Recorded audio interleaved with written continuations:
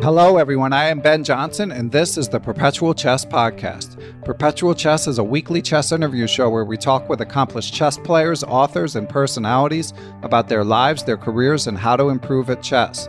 Perpetual Chess is brought to you through the generosity of its Patreon and PayPal supporters and by Chessable.com.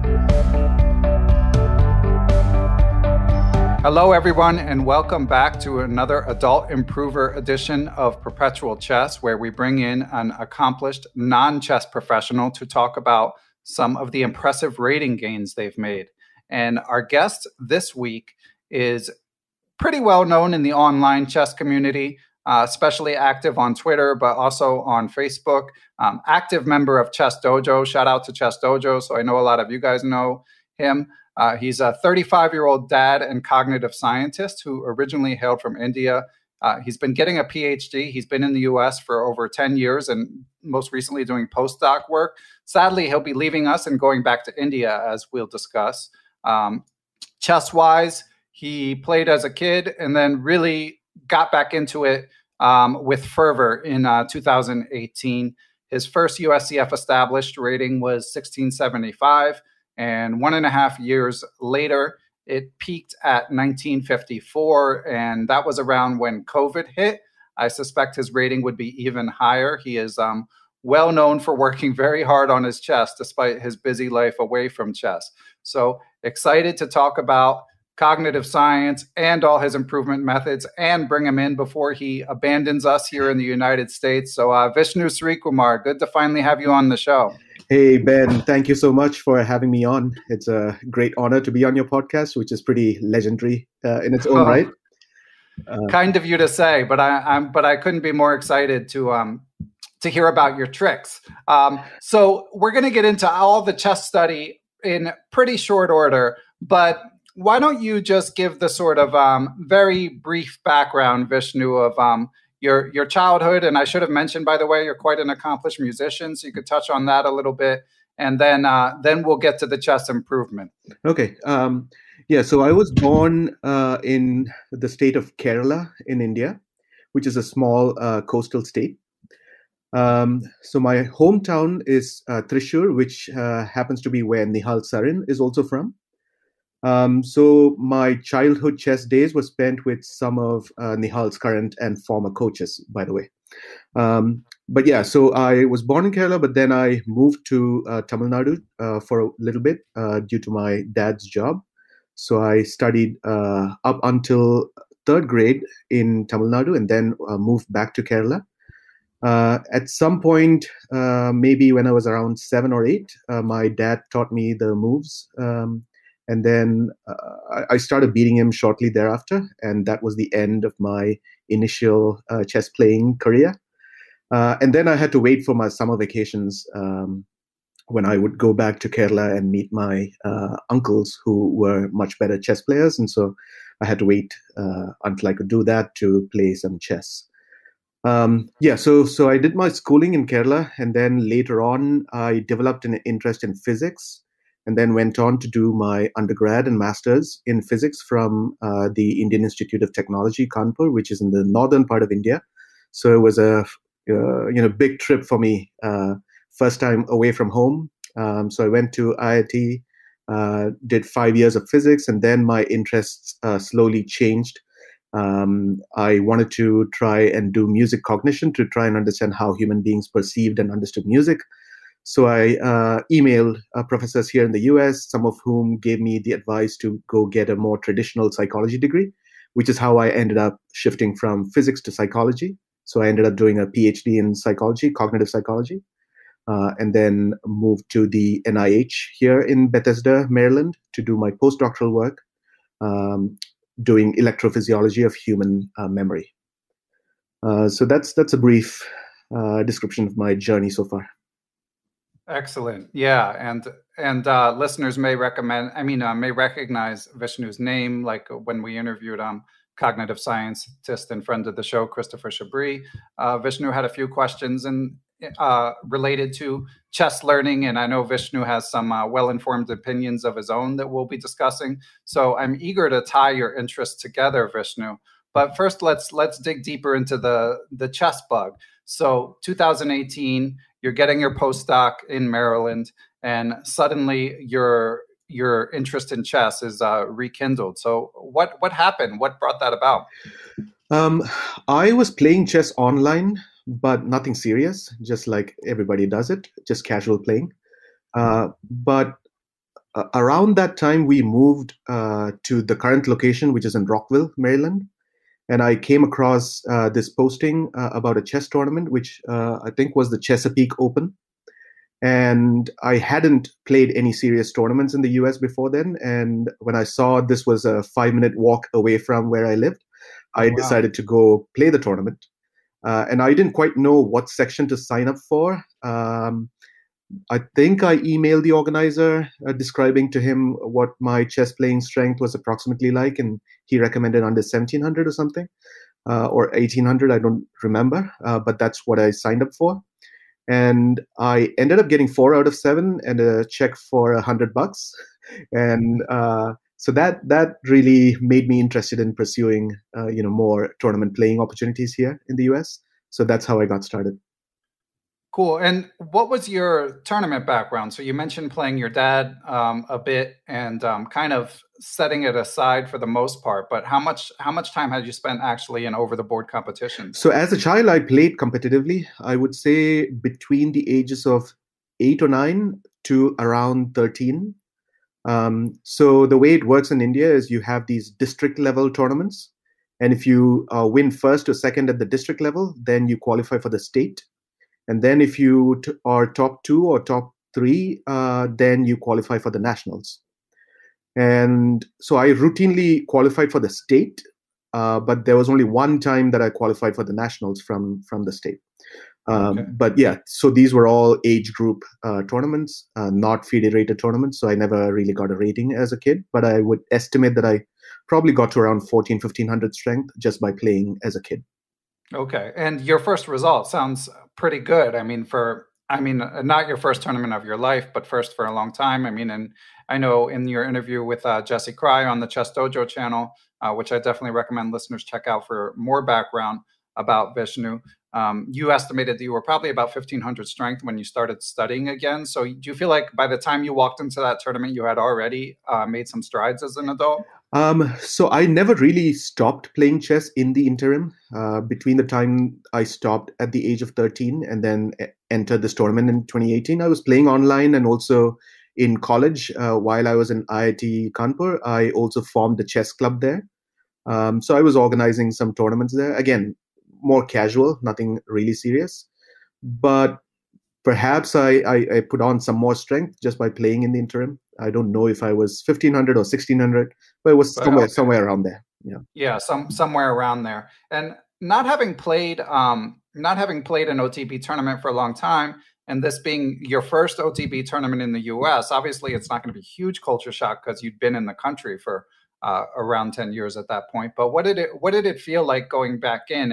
And do you have any advice? I'm sure there's lots of people listening who've gotten to be pretty decent online, Hmm. but are thinking of finally playing a tournament when COVID is over. So Yeah. could you describe your feeling re-entering that world and any advice you might impart? Yeah. So I remember being very nervous, being the first tournament in a while. I also remember having this book with me, Zen and the Art of the Motorcycle. So I was reading Yeah. this book in between rounds, and it helped, calm myself down. But I also realized, I think around round 5, that I was completely exhausted, and I was making, mistakes that I thought I would not have otherwise. And so stamina, I realized, was a big part of tournament play in the US, which I hadn't experienced before, because we don't really have weekend tournaments in India. If you played a full length tournament, it would be across the duration of an entire week, for example. So the weekend tournament thing was extremely new. So I realized that physical exercise and stamina was a huge part of playing tournaments in the US. Yeah, so those were my very first impressions about tournaments in the US. Yeah, it can be daunting for sure. I mean, little things like knowing where to go when they post the pairings and stuff. But listeners, I mean, anyone thinking about it, it's worth trying. And it is a different feeling. It's like a heightened version of chess somehow. So you may try it and decide you don't like it. Some people find it nerve-wracking enough where they decide not to do it. Other people just doesn't bother them at all. But definitely worth experimenting, because there's a chance that you'll just play better. You'll just have increased focus, like in the same way. And obviously, there have been studies that playing chess as a kid can help you with test taking, and it's kind of a similar thing where some people might do better in a competitive atmosphere, and others might feel like they're not performing up to the capability. But it's worth investigating in any event. So you played that tournament, and so you had pretty decent results. And then Vishnu, what happened? So what are you studying at this point? Like at this point, nothing. But after that first tournament, with this boost in confidence, I went and entered these action tournaments, which I had to drive a little bit for. But then I went there, and I soon had this experience that many adult players in the US experience, of 8 to 9-year-olds just, pushing their pawns on the king side and checkmating you. So I experienced that, and that was incredibly embarrassing. And that's when I decided that I needed to do something to stay competitive. That's when I started, just looking up stuff online about, chess books. As a child, I never really read chess books. Nobody ever told me about them. But, once I did my own research, I remember telling my best friend, that it would be great if I could spend 4 years and get to 2000. And here are some of the books that people seem to be reading in this range. And so I told him about a few books, and he actually gifted me my first 2 books, which was Silman's Reassess Your Chess and Andy Soltis's Pawn Structure Chess. Good choices. Yeah, so I found that those were really helpful because, for example, I didn't even know as black, these breaks of E5 and C5 in the openings that I was playing, right? I wasn't even aware of those things. So reading that book, Pawn Structure Chess, really helped in that regard. I didn't know of outposts. I didn't know of, looking for squares to put my knights on. So Reassess Your Chess really helped in that regard. So points that I was leaking really easily, they stopped happening after I read those books. Okay. Yeah. And I want to get more into your training, Vishnu. Obviously, there's lots more to discuss, but first we're going to take a break and hear from our friends at Chessable.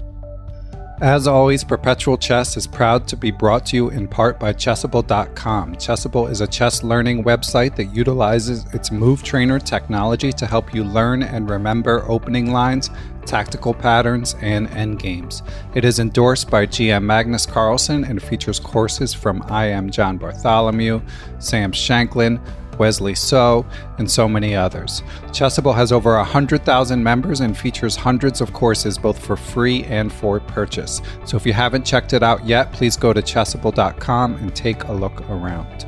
Back to the interview.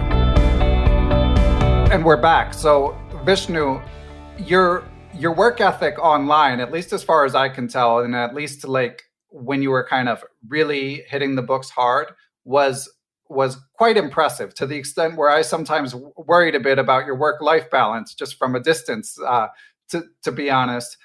So after you read those initial books, obviously you're getting more involved in the online community. What was your chess regimen like in that period where you were pretty immersed in chess?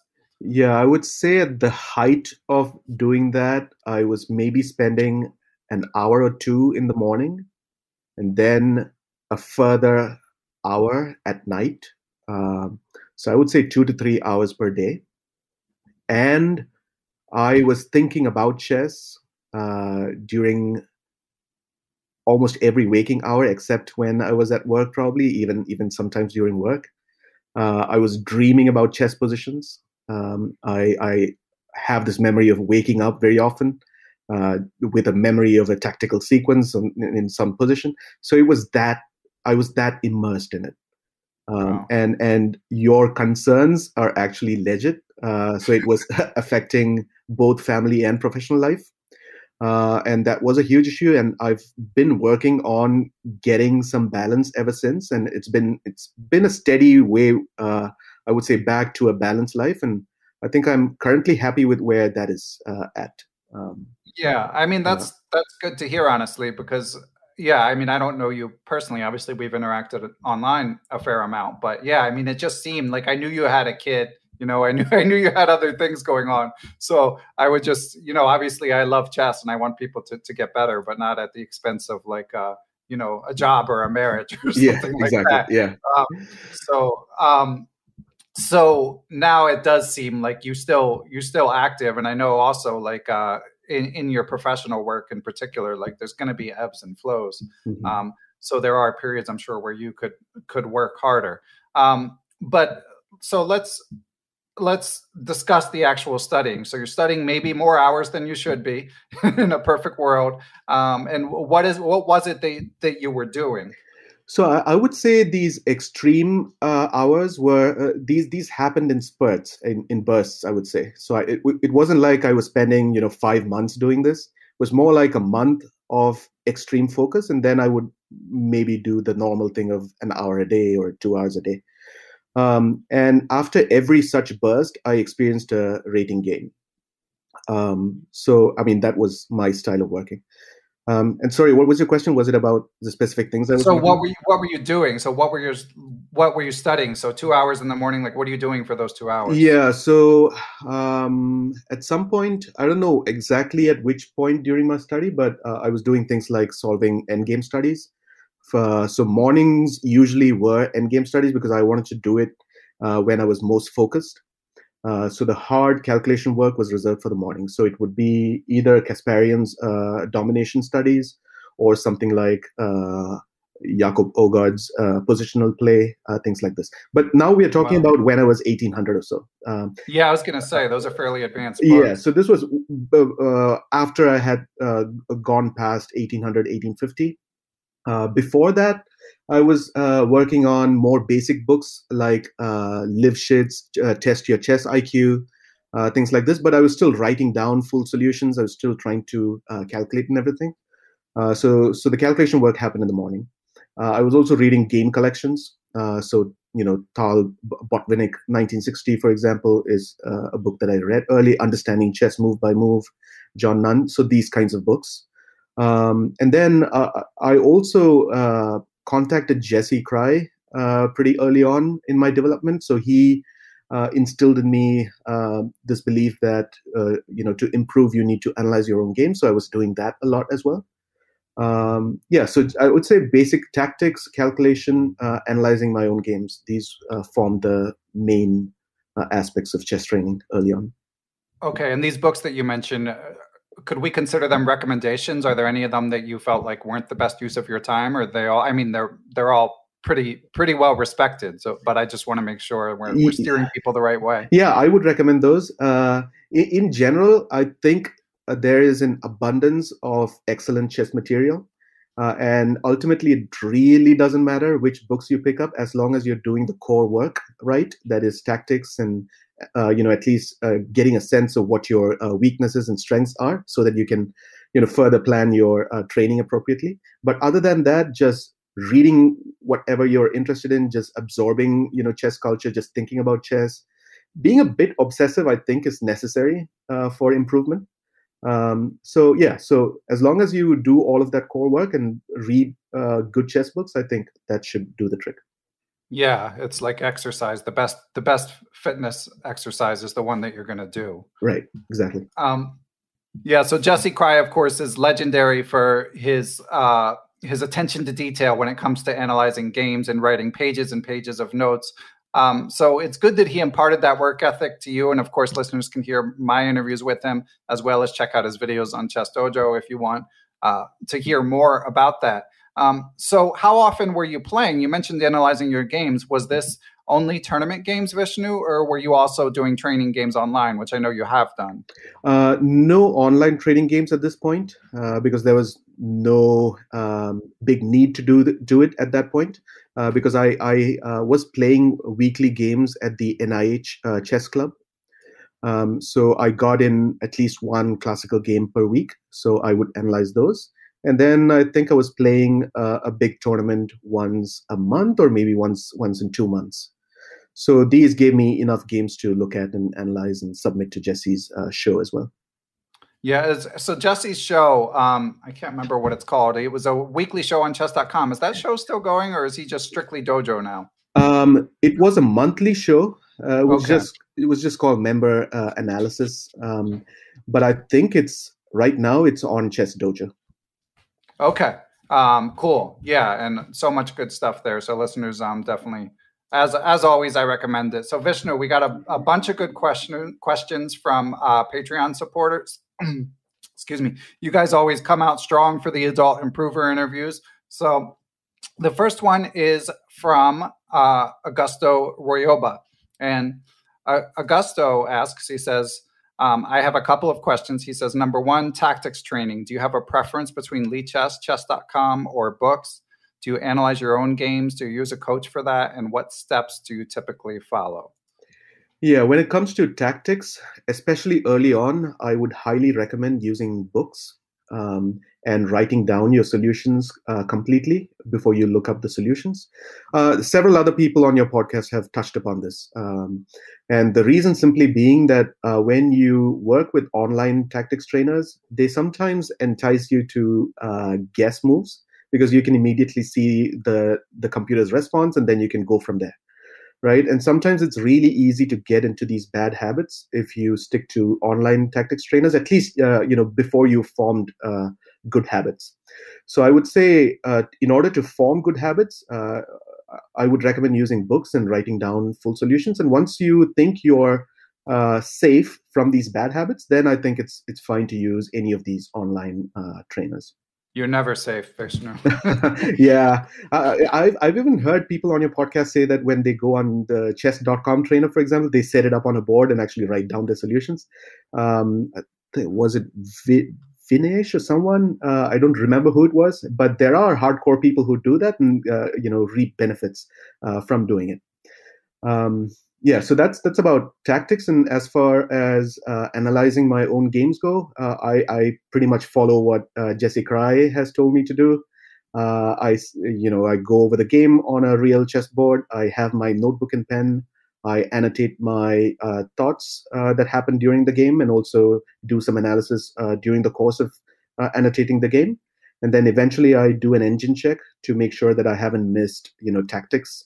And then I consult Jesse, especially on the games where I felt like I did not have a good idea of what was going on. I consult him through this monthly show. I haven't really spent money on coaching so far, but I've tried to make use of these free opportunities. Okay. Yeah. And I believe, there are so many resources, especially guys. If you pop in, I mean, Chess Dojo, they're incredibly generous with their time and knowledge. But any strong player who's doing a Twitch stream that's not getting 10,000 viewers, not Levy Roseman or Hikaru Nakamura, but if you see someone with like 100 viewers or less or somewhere around there, and you pop in and you ask them like actionable questions, that's great content for them. So often you can get help, possibly even send in a game. But of course, if you can afford it, getting a coach is a great way to go as well. So over the years, is there any resource that stands out to you? And I'm also curious about how you budget your study time. Were you kind of regimented about how much time you spent on each thing, or just kind of do what you're interested in within chess? So initially, I was extremely regimented. I would write down the number of minutes or hours that I would spend on each of these aspects. I would break it down into proportions, percentages. Try to do more analysis, both in terms of calculation and analyzing my own games. Least amount of time for openings, at least in the beginning. Some time in the end game, but not quite as much as I should have. But anyway, I had this breakdown, and I did that initially. But as I progressed, I found that sometimes, in order for you to keep working on chess in a sustained way, sometimes you just have to do things that things that interest you. For me, that includes going over master games from game collections that I love going over, such as The Test of Time, Kasparov's Test of Time, Guffel's The Art of the King's Indian. There are some classic books that really instill in you a love for the game, and so that is what I like to do. in addition to the core work that I mentioned about calculation and tactics and analyzing games. Cool. Yeah. And I saw your post on Facebook that you're trying to tighten up that chess book collection before you leave the country. Yes, yes. Excellent. Yeah. And Test of Time, I know that's a favorite of Jesse Krai's. Not so easy to get, but you'd say it's worth it. Yes, and I set my mind to finding all available copies in the world, and I actually I actually got a hold of like 3 different copies. I gifted one to Jesse, and I have others that I plan to gift people. But yeah, you're going to corner the market. It's going to be the new GameStop stock. Good stuff. So we have another listener question from another active member of the chess Twitter community, Jostine Lagstrand. And he asks, what are the biggest mistakes you have made regarding chess training, and how do you suggest others avoid them? That's a great question. Thanks, Jostine, for the question. I would probably break that up into 2 parts. One is in childhood and one is in adulthood.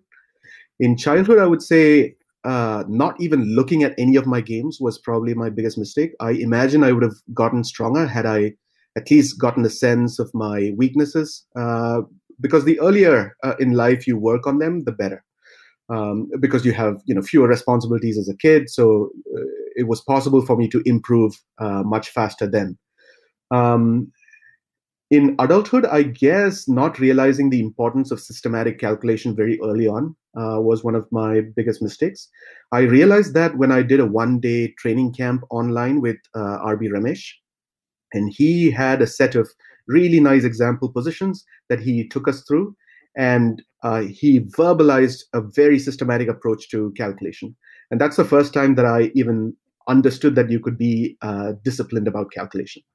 And soon after that, my tactics rating on all of these websites, they shot right up.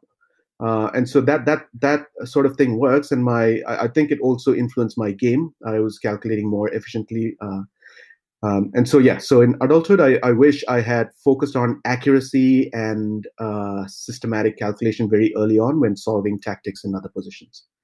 Good stuff. Yeah, RB Ramesh has written a great book, and now he's opened his own chess academy online that listeners can check out. But what do you remember about what you imparted from the systematic approach that he advocated? Like, what could you share with listeners? Yeah, so the first thing is about candidate moves. And, Kotov's famed tree of analysis is sometimes ridiculed by people, but it has a lot of value. So that's the first thing that I learned from Ramesh. So identify a few finalists to be your move. Okay, go on. So basically the advice was make a list of candidates for both you and your opponent. I mean, this works in critical positions mostly. But let's say you have a critical position. You make a list of candidates, reasonable candidates for both sides, and then you go down that list. But of course, there are other things that Kotov did not talk about in his original work that we can talk about in a second. But making a list of candidates is very important, and he showed us how to do that systematically. The next, okay, well, hold on, real quick. How would a listener be able to identify that it might be a critical position? Okay, that comes from experience, and that is where intuition in chess comes in. So this is why you have to play a lot, analyze your games, try and develop the sense for critical positions, go over master games. In that way, you get a sense of how games develop and reach these critical positions, so that you can anticipate this happening in your own games. So that's how I would say that intuition develops. Okay, and yeah, just to add a couple quick notes. I mean, and if you ever find yourself in a position where there's a very forcing sequence of captures, and especially if there's multiple captures, that's probably a critical moment. And I, in my classes, often parrot what Grandmaster Jakob Aagaard has written, where if you're trying to figure out if you can calculate, you might ask yourself, like, is this a position where calculation is likely to be rewarded? If it's like some quiet position where neither side has a piece past their respective third rows, maybe you don't need to go crazy with the calculation. Mm-hmm. But if there's lots of loose pieces or an exposed king or something like that, that's a suggestion that it might be a critical moment. Okay, but let's get back to the calculation framework. Sorry. Yeah, so Ramesh talks about CCTP in these positions. It's about force moves. So CCTP stands for checks, captures, threats, and pawn breaks in this order. So if you consider in a critical position, if you consider moves of this nature in this order, that will help you come up with a list of candidate moves in the order of priority for both yourself and your opponent. And what you said about Jakob Ogaard's advice is also very important. In fact, that is one of my main weaknesses, where I try to look for concrete solutions in quiet positions. Because my training has emphasized these critical positions so much that I try to look for these concrete solutions in quiet positions, and I end up burning time on my clock. I guess you've seen me do that in some of my games. So that's a big weakness that I have. But when it comes to critical positions, forcing moves, making a list of candidates, being very disciplined about it, and slowing down initially, just focusing on accuracy. Don't worry about the time. Don't worry about the time bonus that chess.com gives you. Those only, again, encourage you to inculcate bad habits. Okay, good stuff. And yeah, I would say, listeners, of course, as we've said, anything you study would be good, but this hard calculation work that Vishnu has been quite willing to sort of dive into the deep end of, there's very few things that will pay as many dividends as just really trying to solve the problems and not just clicking buttons, but really writing out solutions and trying to find the best move for both sides and just being methodical.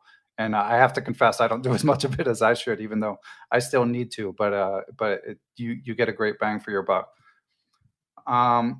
So we've got some other topics I want to get to soon, Vishnu, because of course, as one of the rare cognitive scientists on the show, I want you to try to tie all that together.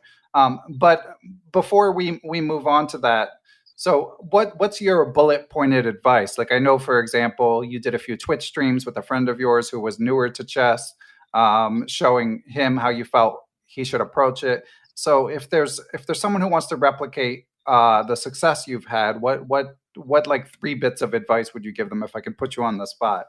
Yeah, sure. So I assume you're talking about someone under 1500, let's say. Yeah. Yeah. So in that case, starting openings is not really all that important. I would say as long as you have a book like, let's say, Logical Chess Move by Move, you go over many classic, 1e4 games, you get a sense of basic opening principles. And then what you do is you don't study too much. You go play, right? Go play, I would say, at a minimum 15-minute games, ideally with some increment. And then you do an analysis of it. Now, initially, you will not really have a good sense of what to analyze because your knowledge base is not filled in. You will do what you can and then do an engine check. But ideally, you will consult with a stronger chess playing friend or a coach if you can afford one. And that again, I mean, it all goes back to this analyzing game framework that I think is still important for someone under 1500. So that is the main work that I would suggest. And also basic endgame work, king and pawn endgames. That's another place where you will gain tons of points against people at your strength because they will not know those endgames most likely. So that work can pay rich dividends as well. So it's basic tactics, playing long time control games with consultation with a stronger friend, and this basic endgame work. Okay. Yeah. Excellent advice. But number one thing, of course, is to do the work. Mm-hmm. So on that note, we're going to take another break to hear from a sponsor, and we will be back momentarily. In case you have not heard about our friends and sponsors, aimchess.com, I wanted to tell you a bit about what they offer. Basically, what they do is they collect your games, they scrape your games automatically from chess.com and Lichess, and then give you data-driven trends and analysis of what you can work on, your own personalized scouting report. So whether it be tactics or converting advantages or certain openings, they point you in the right direction and give you personalized lessons to help clean up your game. So there's a free version that you can check out just to get a taste of what they do. And then if you like it and you choose to subscribe, use the promo code CHESS30 and you can save 30% and they will know that you came from Perpetual Chess. All right, back to the interview. Have a look at aimchess.com. Okay, and we are back, Vishnu, and we have a few Patreon mailbag questions related to the intersection of your love for chess and your work. So let's dive in because we have a few from Jason Murray. So we'll take them one by one. And thanks for the support, Jason. Jason asks, he says, Do you have any general insights into chess thought process, given your background as a cognitive psychologist? How can an adult improver study practices and thought processes over the board?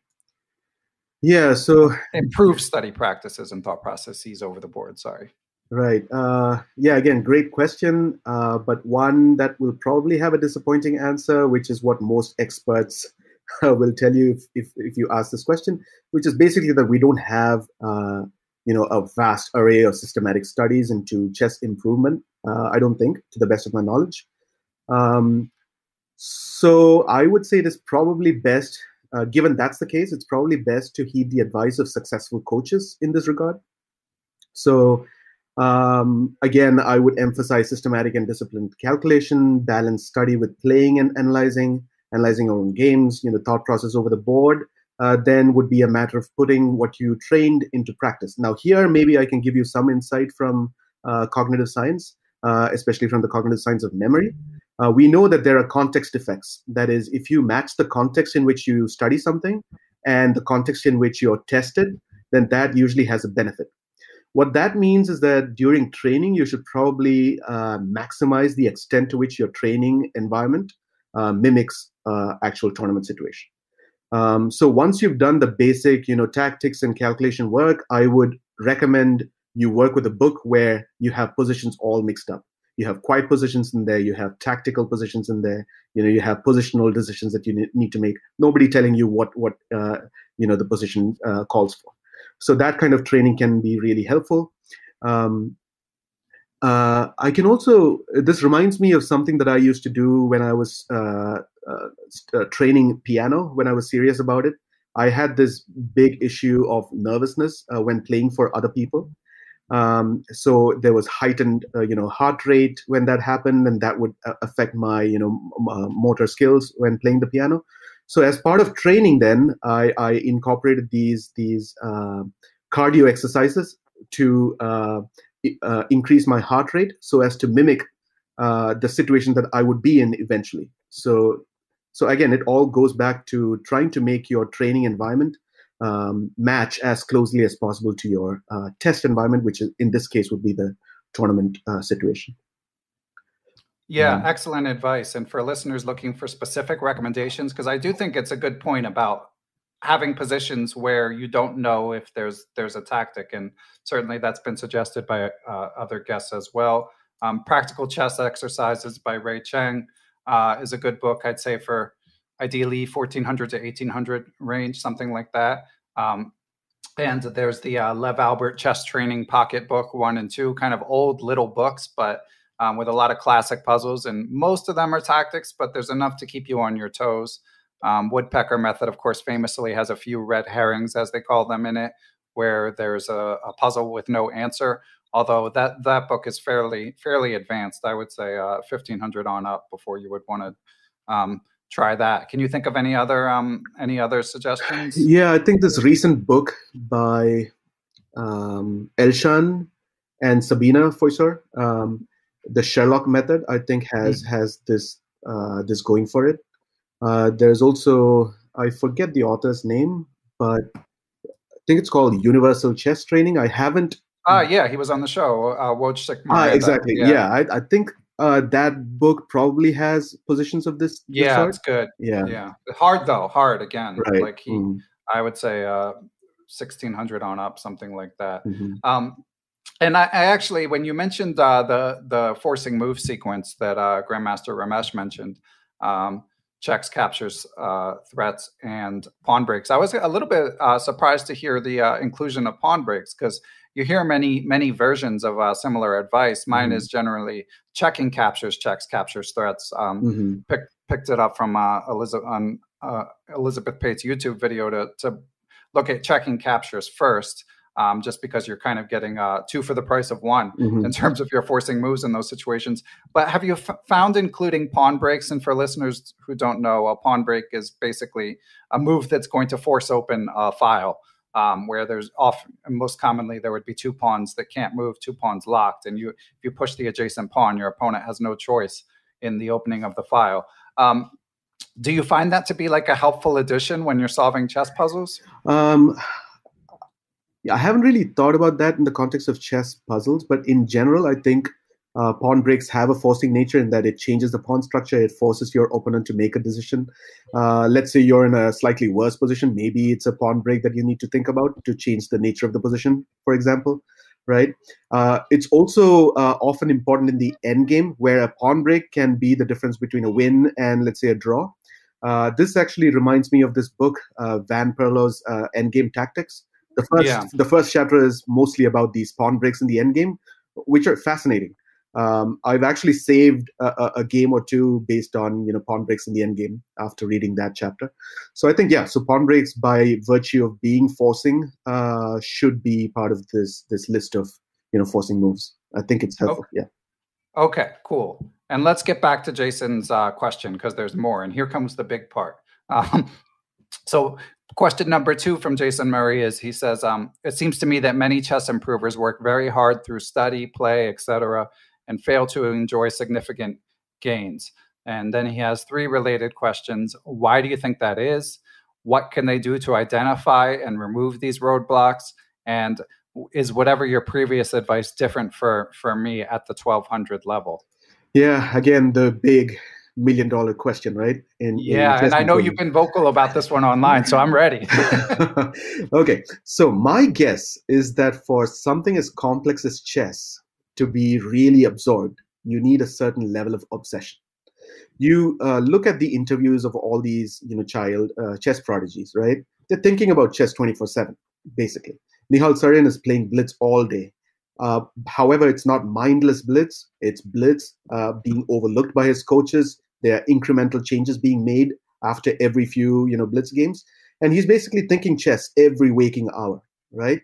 And they have nothing else that they need to think about, especially early on.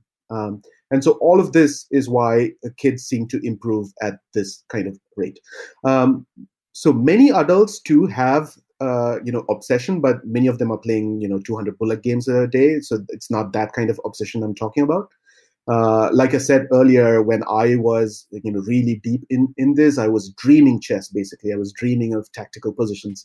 So if you have that kind of obsession, and if you're doing the right kind of work, for example, if you're watching high-level games online without turning on the engine, trying to really analyze the positions yourself, what percentage of adults really do this, right? Do this kind of work? My guess would be 5%.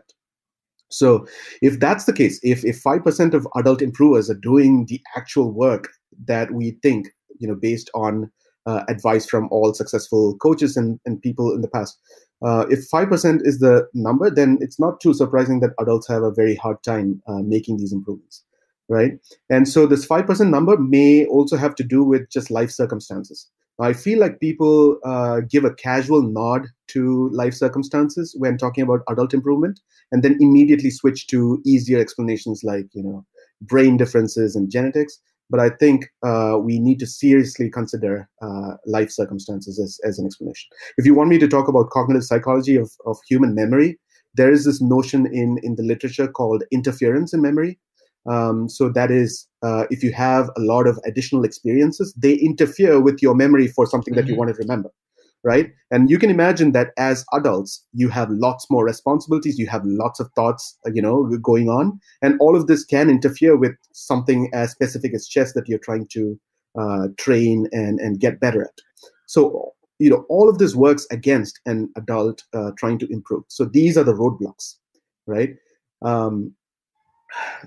When I was obsessed with chess and playing these under 1600, under 1700 sections, there were some kids who were, rightly called local prodigies here. And then recently, when I was playing under 2000 or 2200, these were the same kids in the under 2200 section. So most of my buddies were these little kids. However, this kind of obsession was destroying my both professional and family life. And I don't think adults can sustain it unless you have very specific life circumstances that allow you to do that without destroying the rest of your life. So that, in my mind, is the most plausible and simplest explanation for why adults cannot make the improvements that you see these kids making. So that's my view of adult improvement. So Vishnu, you said a lot of interesting things there. I barely know where to begin, but one thing I can tell you, and I feel like, as is often the case, maybe arguing online isn't the best way to do it. Like, I feel like you made a pretty compelling, reasoned case. Whereas sometimes when these arguments have cropped up online, it feels like people are kind of sort of doing the internet equivalent of yelling past each other about like the role of talent and age in ability to improve at chess. But one thing I've noticed in my experience, of course, being very good friends as a kid with I Am Greg Shahade, and just seeing young phenoms like Hikaru Nakamura rise through the ranks, and of course getting to talk to so many incredibly accomplished chess players, is what you're saying about kids being totally immersed in chess definitely rings true to me. But I don't feel like they necessarily study that much. Like Hikaru is legendary for saying like he didn't read a lot of chess books. He just played. And I feel like, and okay, maybe it has to do with what you were saying about this idea of interference, or maybe like something involving like neurons being assigned to a certain task. This is more your territory than mine, to be sure. But I don't see the kids studying that much. And with the adult improvers, now granted, maybe they're not doing the most deliberative practice in terms of calculation exercises and stuff like that, and mimicking over the board critical decision type conditions, but kids aren't doing that either. So other than the obsession, like, why is it that kids learn so much faster? Yeah. I can do away with all of my books and still make the same improvement that I did if only I could analyze with stronger players for 2 hours, 3 hours after each of my games at these tournaments.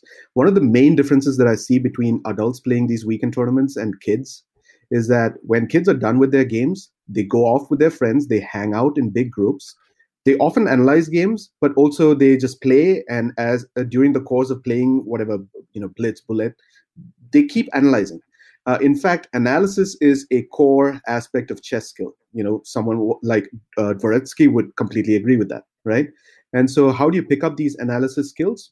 A very good way to do that is to analyze with your peers who may be stronger than you, right?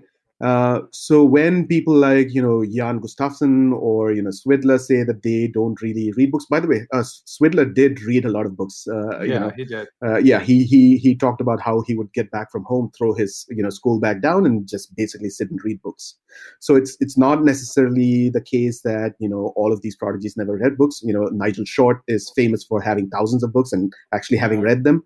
So a significant chunk of these prodigies who grew up to be elite players, they read significant amounts, right? Magnus too, yeah, Magnus. Now Hikaru had a very different style, but he was playing against, I remember, this chess computer, and his stepfather, for example, was one of the top chess coaches in the world, right? Yeah. So again, you don't really know what they had access to. Obviously, they had an aptitude for the game very early on. They had this spark that made them obsessed about the game, which I think is a prerequisite. But after that, it's all about access and the different kinds of things that you're able to do. I think it might involve reading books. It might involve playing a chess computer. It might involve having a stepfather who's a top coach. It might involve several different things. There are several different paths to, I think, chess improvement. But kids have a lot of these elite players in their childhoods. They had many of these going for them, I think. Okay, yeah, and one area where I feel like you sort of, the disagreement really became more clearly distinct was in terms of like what an adult could accomplish in terms of improvement. Like coaches like I Am Kostya Kavutskiy and Jesse Kraai from Chess Dojo, and I have to say I basically agree with them. Feel like it's just for an adult, say 1400 to make master. It happens so seldom that we just feel like it must be borderline impossible. Like obviously a few people have done it, but it seems like it's less than 1%. Whereas you seem to think like lots of people could do it. So could you speak about sort of the neurology behind that, maybe? Because that's more your department, and that's where we're kind of we're speaking more anecdotally, I feel like. Yeah, so I think a few moments back I described to you the practical challenges that adults face. And so the statistics basically say that this is close to impossible, but I think where we differ is the attribution of cause. Um, so, some people who I've had these discussions with online, they believe it's genetics. Some people believe it's brain differences between adults and kids. Now, obviously, there are brain differences between adults and kids, but whether these differences are what lead to these huge differences in ability to improve, no one really knows. So, in science, there's this concept of, the simpler the explanation, the more likely it is to be right. So Yeah. we know that everything that we talked about so far about these practical challenges are true, right? And we know that this all leads to non-ideal ways of studying and playing chess. So that to me is a simpler explanation. So I don't think we disagree that it is statistically very improbable for a 1400 to make master. Where we disagree, I think, is the attribution. So I think in principle, it is actually possible for people to make master. The hurdle is not their brain. The hurdle is not their genetics. There is no strong evidence that suggests that that is the case. So that's I would say is the source of disagreement. Okay. I mean, and certainly that's a fair point. Kids do have more time unequivocally. But in terms of Occam's razor, kids also, I mean, correct me if I'm wrong, but they unequivocally do sort of forge these neural pathways at a faster rate than adults. Is that right? Yeah, I mean, neuroscience is complex. It's also the case that kids when you're very young, you have a lot more neurons, but then you prune them away. That is, you eventually end up losing these neurons, and no one, but it's still possible to pick up skills later on in your adulthood. I mean, someone like me, I did not get into neuroscience before the age of what 24, 25. I'm learning new tricks every day, right? Um, so people do that all the time. I mean, it is plausible that it is highly beneficial for you to learn the rules of a complex game early on in life and at least have the basics going for you. And it seems to be really important when you are talking about elite levels of chess, right? To have done that work very early on. Now we are talking about the zenith of human achievement, right? That is a different discussion, I think. When you're talking about making 2000, and then you go into discussions about genetic limits or brain differences, that's where I think that you need far stronger evidence to make those claims. So that's where I think I disagree with people. Yeah, I mean, but I wouldn't even like it's just a question where someone has to form an opinion, I don't think I wouldn't like I wouldn't think of, for example, as I mentioned, I tend to side with what Jesse and Kostya said, but I don't think they're like making a strident claim. It's more like if there's a gun to your head, like what do you think is possible, and you just think Yeah. there's So more is possible. yeah, let me actually tell you what Avatik of Chess Mood actually told me on our one-on-one call, right? So he usually asks people the question, "What is your why? What is the reason? Yeah, What is the reason you want to make your goal? I don't know. It can be making FM, it can be making IM, but why do you want to do it, right? You need to have a very strong reason to want to do it in the first place. I would say most adults don't have a very good reason. That's my guess. However, if your goal was to make FM so that you can feed your family, right? Let's say that would bring you book deals. If that was that critical, and if you were a reasonably intelligent person with a good work ethic, I think the chances are much higher than it would be otherwise. So yeah, I would say the power of belief. I mean, there has to be something to be said for it, but also the power of having a big enough reason for having a goal. I see a lot of people have, they write "Road to IM" in their profiles, right? yeah, However, if you look at their descriptions of their work that they do, they may be working 1 hour a day. yeah, It doesn't cut it. So, for example, in that same online camp that I did with RB Ramesh, he says he asks his students, school-going kids, to work for 4 hours a day on chess when school is in session, and 6 to 8 hours a day when it is summer vacation, right? And so that's the kind of work that all of these kids do. If you compare, if you so the ratio is something like 6 to 1 when you compare kids who make these rapid strides versus serious adult improvers input. uh, so that by itself, right, again, uh, could account for a lot of these differences that we're talking about. yeah. It's a good point. It's endlessly fascinating to me and to you as well. And as I know you've alluded to, in the lab that you'll be opening in India, hopefully doing some chess research. Yeah, So hopefully, yeah. That would be great to get more insight. All right, let's get to part 3 of Jason's question, which was, does our previous discussion, does it change when he's rated at USCF 1200 level? Yeah, the nice thing about being at 1200 is that one, if you're playing rated tournaments, you have access to a lot of stronger players. And that is a prerequisite to improving your rating. I mean, there's this guy at my chess club who is the top rated player, and he's been stuck at his rating for several years now. However, 4 years back, he was like 1850, and he was not the highest rated player. And so he could improve because he was playing stronger players than himself, right? So 1200 is a great place to be. So there is a 65-plus-year-old guy at the club. He's a retired doctor. He learned the rules just 5 years back. He's currently around 1400 USCF. All he does is he comes to the club, he goes over master games, he asks us, the other stronger players, why certain moves make sense. He analyzes his games after he plays us, postmortems. As long as you're obsessed in a certain way and you do the basic, playing and analyzing and your basic tactics, at 1200, you should definitely be able to make progress. So the advice, the challenges that a 2000 faces are very different from the challenges that a 14 or a 1200 faces, I think.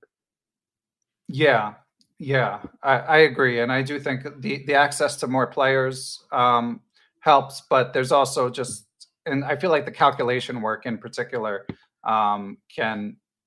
you can improve more quickly. The newer to chess you are, the more sort of classic patterns that you maybe haven't been exposed to that you can work to learn. Mm-hmm. I mean, I know that everyone has periods of plateau, which is sort of another sort of argument.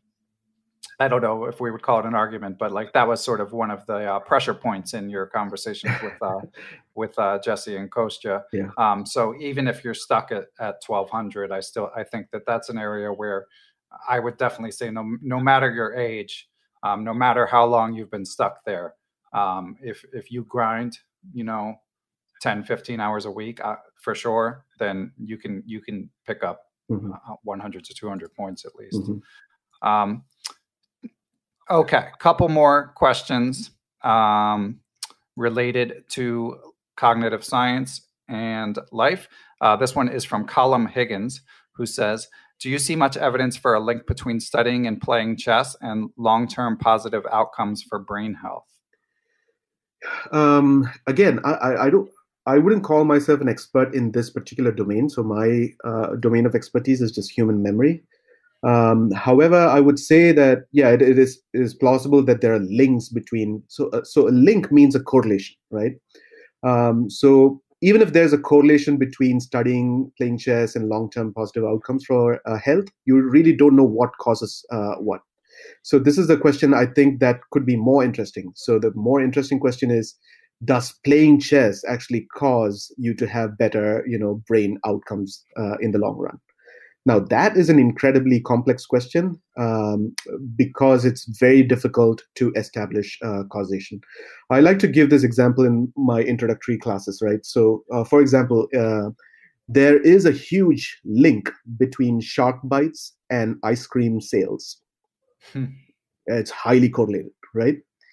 But, why are they correlated? That's because both of these happen more in the summer. So there's a third variable that affects both of these events.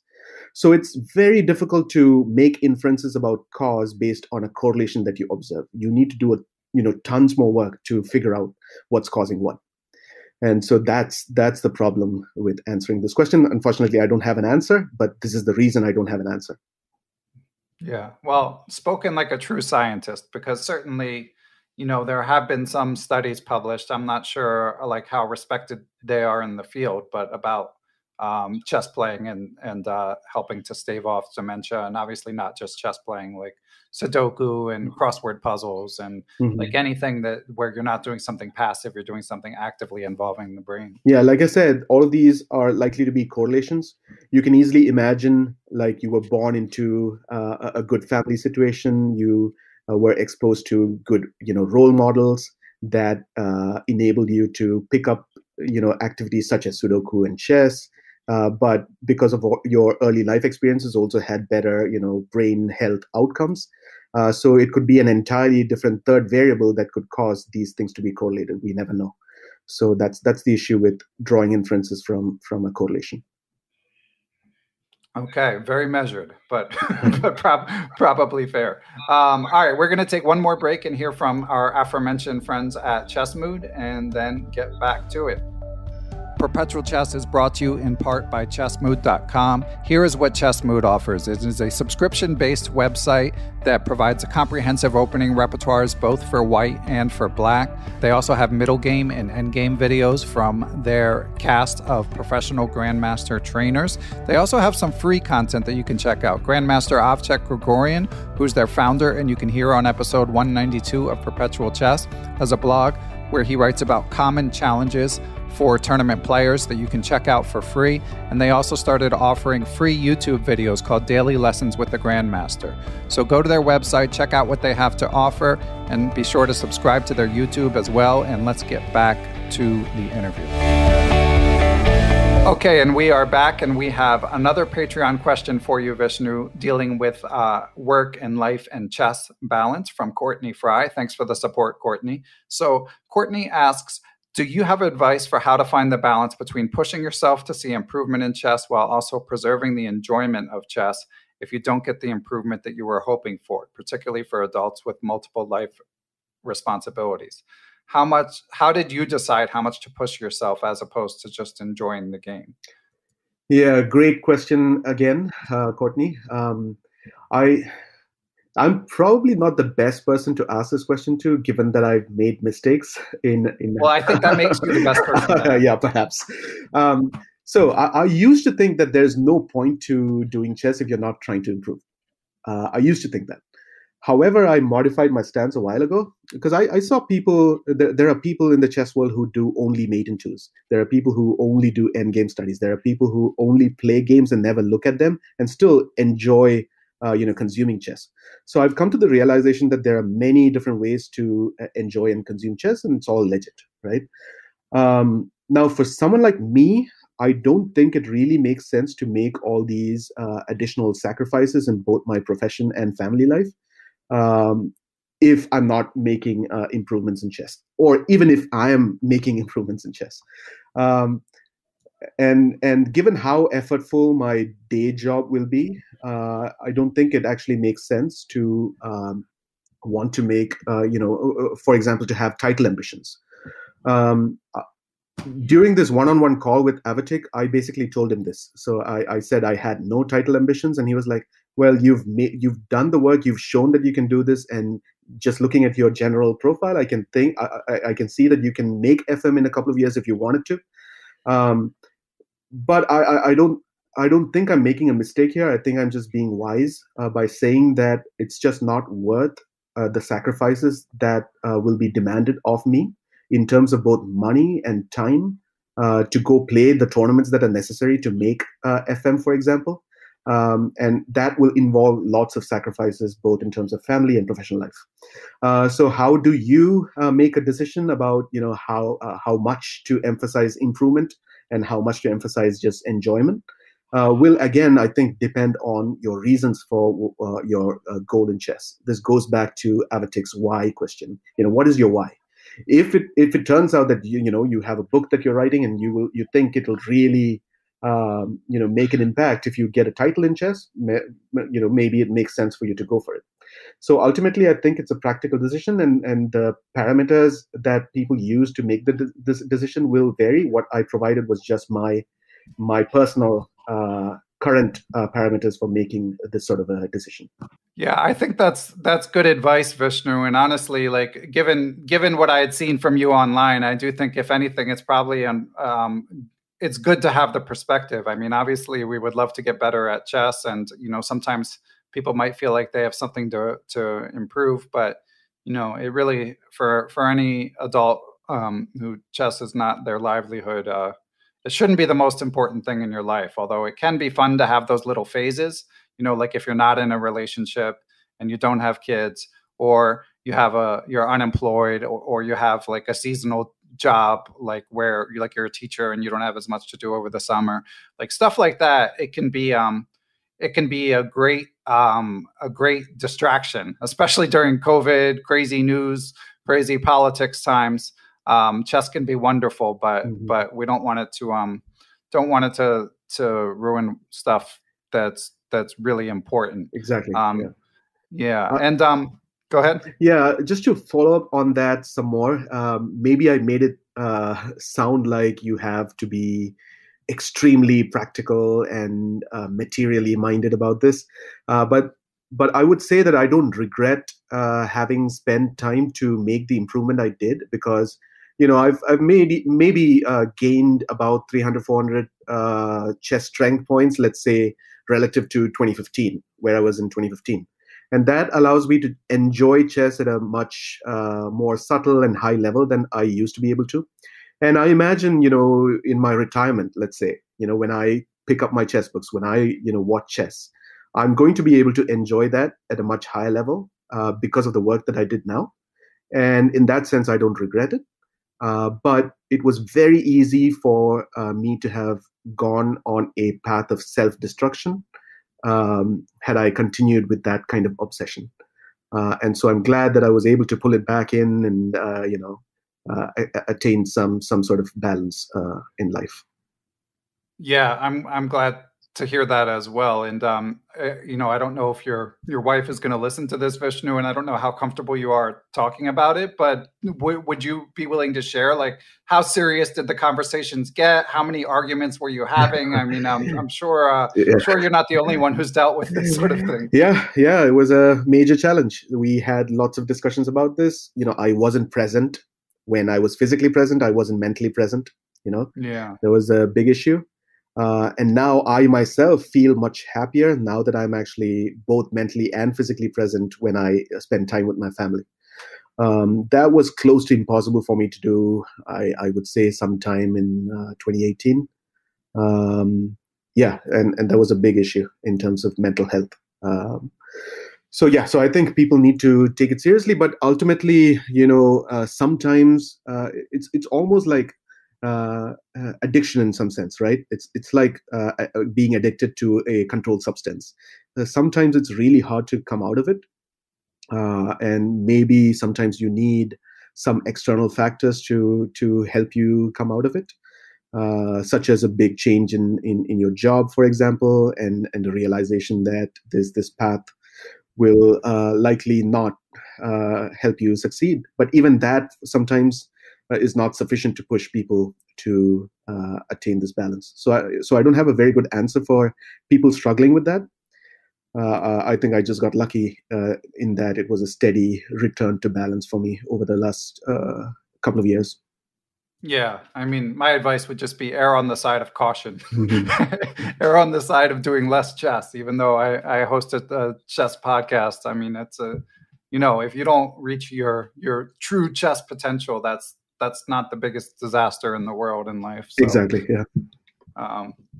Good stuff. And the last thing that we didn't talk about too much yet, Vishnu, is your amazing background in music. I mean, as you told Jesse Kraai, you met your wife in your period as a local rock star, Yeah. and you're classically trained pianist as well, correct? Yes, I started playing the piano at the age of, I think, 6 or so, and I started with Western classical piano very early on. So I had a pretty good background in terms of basics. And then when I went off to college, I did this internship in Vienna once. It was a 3-month internship, but I took that opportunity to go to really good piano schools there. And I continued my music education when I came to the US for my PhD. So I was training under a pretty good classical pianist. And I also sang with the Ohio State University Symphonic Choir. So I was pretty involved in music all throughout. And back in college in India, I also had 2 rock bands. So these were classic rock bands. We were doing covers of Pink Floyd, Led Zeppelin, things of that nature. And then in 2005, our band decided to do this Pink Floyd tribute concert in this little town of Thrissur in this coastal state of Kerala. There was a very select, group of people who was interested in that sort of music. But they all came together. We had a great concert. and we ended up hiring some people to do background backing vocals because that's big in Pink Floyd's music. And so one of the singers that we hired was my now wife, and so That's awesome. that's how we met. And so I had to train all these singers, writing parts to the music, training them in these backing vocals parts, and that's how we ended up spending some time together during training, and then we continued a long distance relationship after I went back to college. That's awesome. And how big is like Western music in India, like Pink Floyd and the like? In the smaller towns, not very big at all. But in the metro cities, yeah, I mean there is a good following for Western music. Cool. And of course, your daughter has shown some music talent, and you've shared a few clips online. And we're gonna try to play her chess themed. Little ditty that she wrote on the outro. So just in case we can pull that off, Vishnu, could you give a little backing for that? And then I do have one more Patreon question for you too, but let's explain that. Yeah. So even before my kid was born, I bought these big speakers so that I could blast Mozart, even while she was in the womb. And then when she, after she was born, in the first year of her life, I was her, one of her primary caretakers because I was a stay-at-home PhD student writing my dissertation at that time. And so I got the chance to really play a lot of good music to her. So I think that was key. Eventually, we have this piano just lying around, and she listens to her cartoon music and whatever other music that she listens to, and she started picking tunes on her own. Once I realized that she had perfect memory for pitch, because she would often get agitated if either my wife or I sang a song in the wrong key. So that's how I understood that she had perfect memory for pitch. Once I understood that, I gave her the mapping between sounds and the notes on the piano. So that way now she can listen to a tone and tell you that it's G sharp on the piano. So I think, yeah, she's got some good aptitude for music. She also loves to drum. And recently, yeah, I shared that clip with you. She was singing the song that we did not really understand. After a couple of times, we asked her if it was from a cartoon, and she said no, she made it up. We did not really believe her. Then I went closer to the piano and I looked at the books that were on top of the piano. These were chess books. And then suddenly her lyrics made sense. She was singing about Everyman Chess, the publisher. And she was singing about Rate Your Endgame, which was also a book that I had on top of the piano. And so this is basically the song that you... And Fire on Board, Grandmaster Alexei Shirov's legendary book. Yes, that. So yeah, we're going to try to insert that right here. If it doesn't work, it doesn't work. Hello, everybody. Today, I'm going to perform a song called Fire on Board. 1, 2, I want 2, 3, 4. Fire on board. Every bad chess. Radio game. Just a couple more things, Vishnu. So have you exposed her to chess? I tried to, but she says that she isn't as interested in chess as she is in these other things. So I've just let it be. So I tried using steps method. She had a lot of fun making up those mini games, and she knows the moves. She can play a game of chess. I got her an account on chesskid.com. She has a friend who is really into chess, another 6-year-old, but she somehow isn't too interested in chess. But okay. That's okay. Yeah, she's young, and that's okay. Yeah. Okay, and last question from supporter of the podcast. Thank you for the support to David Lazarus. And David says, I feel like I've come upon my chess talent naturally, and I was wondering if you thought that I could have translated that into being musical and playing an instrument, even at my advanced age of 64. Is it too late to try that? Thanks for the question, David. Not exactly sure what he means by saying he came upon his chess talent naturally. I assume it means that he was able to play chess at the level that he wanted without a lot of effort. Now, in cognitive science, evidence for transfer of skill from one domain to another is actually sparse. But that said, you don't really have to worry about all of these things. At the age of 64, there's nothing stopping you from trying a new skill. Because like I said, I've given you examples earlier on in this interview about 65-plus-year-old guys learning the rules of chess, getting to 1400 USCF, right? There are so I can also give you an example of my best friend, who, if you had listened to him sing at the age of 20, you would have thought that he was tone deaf. Um, However, he did some training that I did as a kid. He locked himself in a room for like 3 months, and he sang these tones for hours on end. And eventually, he started singing backing vocals for me in our band. And he ended up going to Berklee College of Music, and he got a degree in jazz performance and composition. So even with something like music, where you would think that natural talent is so dominant, there are ways for you to train, right? At the age of 64, if you want to try and pick up an instrument, just do it, So so I would just say you have one life here, and you should do what you want to try. And it doesn't matter if you fail at it, as long as you enjoy the process. I think all of us go through life making memories, and that's what we are left with eventually. And so if you try to pick up an instrument, you make music with your spouse, with your partner, with your friends, make new memories. That's all that matters in the end, I think. Okay. Yeah. Good stuff. And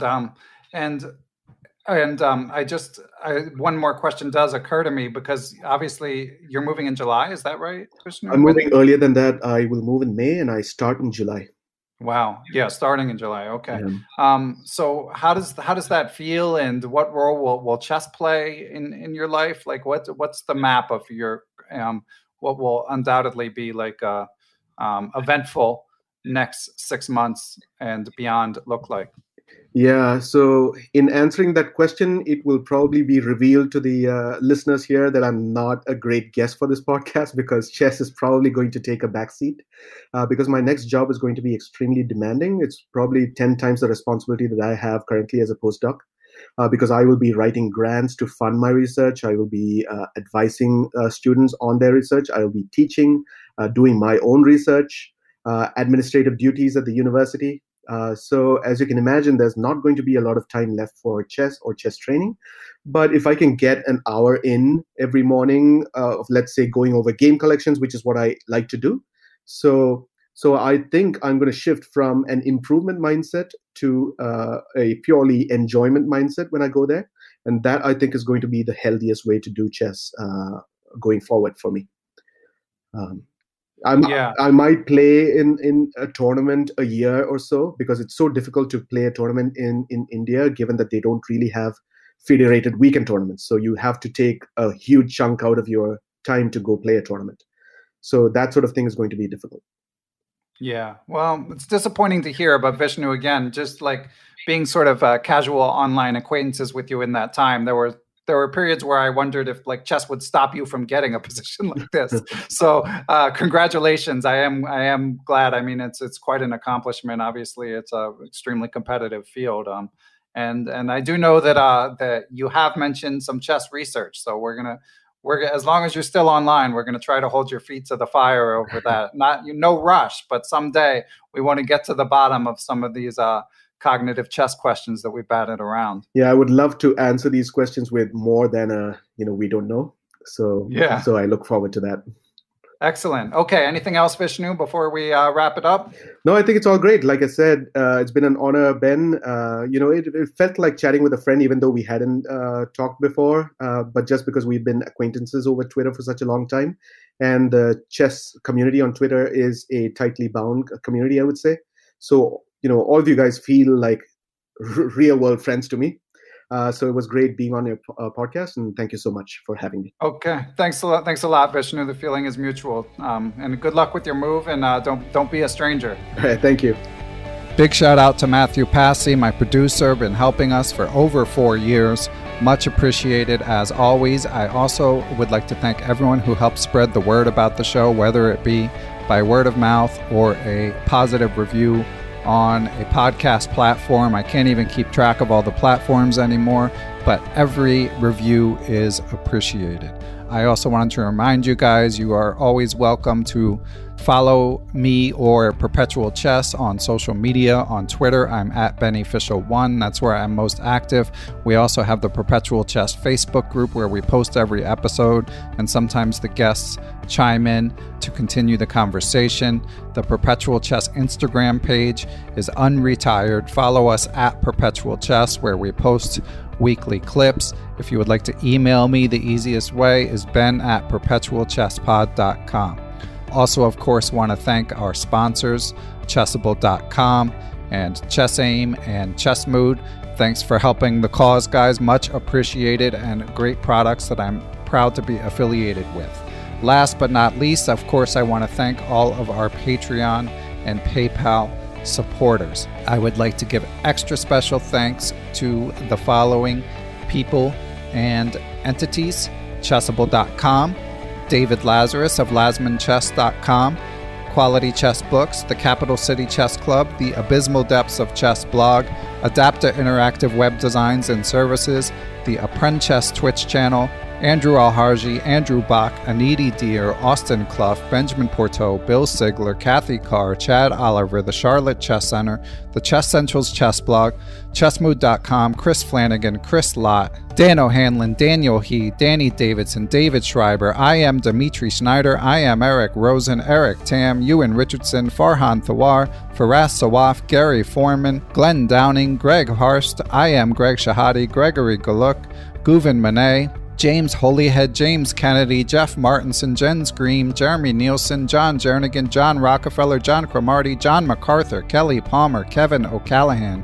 King Cell, the King's Crusher YouTube channel, one of the OGs of chess YouTube, Lucio Casada Silva, the law offices of Stuart Katz, Matthew Feeney, Michael Can, FM Michael Oblin, Mike Zelazny, Mr. Mike Shahadi, the famous Mr. Dodgy, the Nerdnaze Twitch channel, Peter Sodi, the Playmore Chess Academy of the Hamden Chess Club, Reuven Fisher, Reverend Roy Fry, Seattle Chess Club, Shane Unger, Stefan Kelty, Stephen Martinez, Sven Gierson, Thomas Stanix, Thomas Tachenko, Todd Bryant of StrongChess.com, Todd Kennedy, The Vintage Patzers, which is a Chess.com improver group, Wayne Beam, William Hogarth, and I also would like to thank Aaron Waffler, Ace Viega, Adam Ralph of ChessEngland.com, Adrian Gutierrez, Alan and Maggie Sue, Alex Pejas, Alexander Markovitz, FM Andre Terakov, Dr. Andrew Perry, Angus McLeod, Barry Hessian, Bill Juniper, Bill Moran, Brad and Andy Rosen, Brett Howard Lynn, Brian Chase, Brian Mullis, Bruce Scott, Brian Tillis of Palm Beach Chess, Chad Hilton, Chess Patzer Spain, I'm not sure if that one's a real name, Dr. Charles Snodgrass, Chris Wainscott, Christopher Baumgartner, Christopher Chabris, Christopher Wood, I am Christoph Zalecki, aka Chess Explained, Coach J's Chess Academy, Corey Budson, Costa Caras, Courtney Fry, Craig Mallon, Daniel Ginsberg, Daniel Naylor, Dave Saylor, David Bleskacek, David Brown, David Hamblin, David Cramley of Chessable.com, Dalen Shelton, Dennis Parrish, Dirk Durker, FM Donnie Ariel, Dwayne Edmonds, Ed Daly, Ed Mead, Emmanuel Langlois Robitaille, Ethan Smith, Hallelujah Cat, Ian Mason, Indrek Ryland, Felipe Melo Pereira, Fox Valley Chess Club, Francis Letarte Lavoie, Dr. Frank Tortoris, Frank Zananis, Gary Andrews, Gary Lewis, Geert Vandervelde, Gene Stewart, Gerard Barta, Giovanni Russo, Han Schut, Harish Srinivasan, Howard Vihan, Jacob Kovac, Jason Apollo, Jason Murray, Jacques Perry, James Aspinwall, James Bonastia, James Muir, Jason Woolham, J.D. Chakrabarty, Jeff Anderson, Jeffrey Martello, Yep Hoyland, Jerry Wells, Jim Ratliff, Joe Valdez, Joel Thomas Ramos, John Tully, Juan Almagar, Dr. John Fallon, John Fernandez, John Fontaine, John Hartman, Jeff Jeffrey, John McMurtry, Jonathan Slater, John Quist, John Tully, Jose Rodriguez, Justin Gardner, Jen Shahadi, Joel Rocky, John Thompson, Josh Friedel, Kare Christensen, WGM Katerina Nemtsova, Kelly Palmer, Kevin Pryor, Kior Gata of the Lakeshore Chess Club, I am Kostya Kovyutsky of the Chess Dojo, Krishna Gopala Krishnan, Kyle McAvoy, Larry Cook, Larry Ryforth, Laura Boyowski, Macaulay Peterson, Mark Fitzpatrick, Mark Miller, Martin Knudsen, Martin Krug, Matthew Passy, Matthew Tedesco, Matthias Plock, Mechanics Institute of San Francisco, Michael Allard, Michael Hudson, Mike Clem, Mitchell Fabian, Nate Gabel, Nate Solon, Neil Bruce, Nigmat Mulajanov, Nicholas Isabel, Olaf Mueller-Michaels, GM Pascal Charbonneau, Passy Passanen, Paul Bain, Paul Clarkson, Paul Swaney, Paulo Santana, Peter Lux, Randy Temple, Ricky Grijalva, Richard Hallenbeck, Robert Tichy, Robert Turner, Rory Coleman, Rory Yearwood, Ryan Berg, the Say Chess YouTube channel, Scott Doherty, Scott McKinnon, Sebastian Finsterwater, Seth Ruzica, Shane Unger, Silver Knights in Richmond, Stefan Roller, WGM Tatyev Abrahamian, Tim Brennan of TacticsTime.com, Tim Seymour, Timothy Ha, Tom Edsel, Tomas Komanich, Tony Rotella, Tyron Price, Vishnu Sreekumar, William Brock, William Peterson, FM Zhao Cheng of Chess1000.com, and Zhivko Stoyanov. Thanks, as always, for the support, everyone. I will catch you guys all next week.